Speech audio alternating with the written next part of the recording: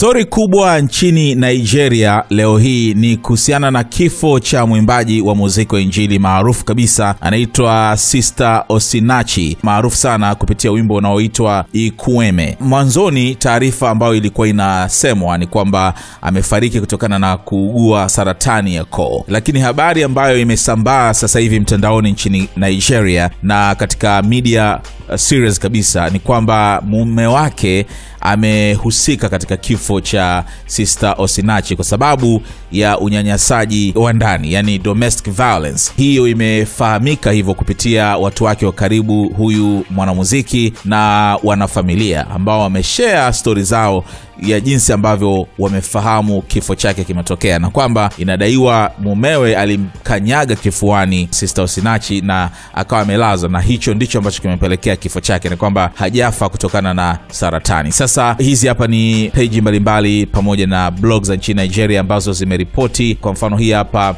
ni gistlava.com, anasema mumewe ndio ambaye inadaiwa kwamba amehusika katika kumuua mkewe, na marafiki zake wamekuwa kishare hizi story mbalimbali. Hii hapa ni Gossip Mill TV, wanasema so sad. Friends and family members accuse late gospel singer Sister Osinachi's husband of being responsible for her untimely demise. They are saying he allegedly beat her up regularly and few days ago kicked her on her chest, which led to her death. So anasema kwamba hivyo kwamba mumewe ndiye ambaye amehusika katika kifo hiki. Sasa twende katika hii hapa ni page ya Insta blog Niger, moja kati ya page maarufu sana za Instagram nchini Nigeria, na wao wanasema gospel musician Sister Osinachi Nwanchukwu's died of domestic violence, not cancer, friends alleged. So wanasema hapa mwimbaji huyu amefariki kutokana na ukatili wa nyumbani na sio saratani kama ambavyo imedaiwa. Sasa hii hapa ni moja kati ya marafiki anaitwa Bachidima, ameshare pia ujumbe wake akisema Nwanchukwu's amekuwa akimpiga na kumtenda vibaya mwanamke huyu, na ambaye amekuwa kifa kimya, na sasa amempiga mwanamke huyu kifuani na amekuwa katika life support kwa siku 5 na hatimaye ameaga dunia, na sasa mwanaume huyu amekamatwa, naomba aozee jela. Nasema hiki siku zote, yule ambaye anakuoa ni muhimu zaidi kuliko ndoa yenyewe.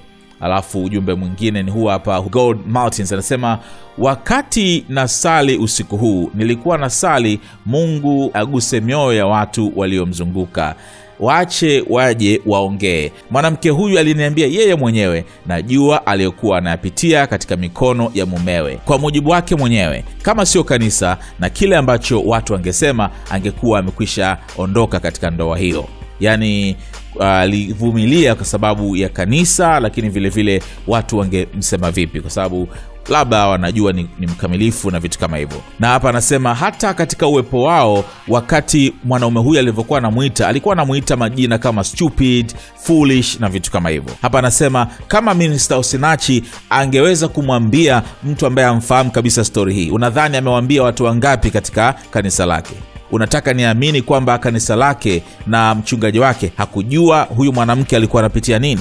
Wanaweza wakaja na kuapa kwamba walikuwa hawajui kwamba mwanamke huyu alikuwa anaishi na adui yake. Walifanya nini kumsaidia? Na hapa akasema kuhusiana na makanisa kwamba sio siku hizi na vitu kama hivyo. Huyu hapa mwingine anaitwa Amanda Chisom, ambapo hii hapa ni amecomment akasema mume wake ndivyo alivyo. Nimewahi kushuhudia mara moja. Ni mwanaume ambaye alikuwa na mcontrol sana, na alikuwa na lengo na kutaka tu kuingiza pesa kupitia sauti yake. Sishangai kama amepitia katika maisha hayo ya kunyanyaswa na akakataa kuondoka. Hilo ndio tatizo, na ameondoka sasa, yeye bado yupo, yani mwanaume huyu. God Martins amemjibu Amanda, anamwambia unajua kwamba huyo mwanaume ndio meneja wake. Kama unataka kumpata Ekwueme ama huyo mwimbaji, lazima upitie kwa huyo na umlipe. Yani manager wa Osinachi alikuwa ni mumewe. Na hapa anasema kwamba hata katika hizo pesa ambazo walikuwa analipwa, alikuwa ampi chochote. Kwa hiyo alikuwa anamnyanyasa. Pesa za malipo ya kuperform alikuwa anakaa nazo yeye. Kwa ameelezea machafu ya mumewe aliyokuwa anafanya hapa. Sasa hii hapa ni conversation, sijui ni ya nani, lakini ni mtu ambaye anamfahamu Osinachi na anamuelezea kuhusiana na kilichokuwa kinaendelea. Anasema, my dear, I couldn't sleep. Osinachi is very close to me. She didn't die of any cancer. Anaeleza kwamba hakufa kutokana na saratani. She had an abusive husband. Alikuwa na mwanaume aliyekuwa anamnyanyasa. If I guessed you what she suffered under that man, God, I can't hold my tears. Kama nikikusimulia kilichotokea chini ya mwanaume huyo, siwezi zuia machozi yangu. The man controls all her phones, social media account number na vitu kama hivyo. Alikuwa na control social media zake, accounts za benki pamoja na simu yake. Booking zake zote zilikuwa zinalipwa kwake na alikuwa anampa kidogo sana. Ni kwamba alikuwa chini ya huyo mwanaume. Anaendelea kusimulia kwamba haya yote alikuwa anaendelea alikuwa anayaficha kwa watu. Kwa hiyo alikuwa anakufa kimya kimya. Watu wanasema people started knowing because he at times insult her in the public. Kwamba watu walianza kujua kwa sababu kuna wakati huyo mume wake alikuwa na tukana mbele ya watu. She will still cover. Bado angeendelea kuficha. Do you know for each of her child once she's pregnant, he will beat her and send her away. Kwamba wakati anapopata ujauzito katika watoto wake wanne aliozaa, alikuwa anampiga sana na kumwambia aende mbali, labda kwa ndugu zake au nyumbani na nini. Alikuwa anaruhusu tu aishi naye kwa sababu alikuwa na pesa, yani pesa ambazo alikuwa anazipata kwa show alizokuwa anazifanya. Alafu huyu mwingine amesema, go to Instagram, the truth about her death is going viral. Nenye is lying because she's devoted Christian.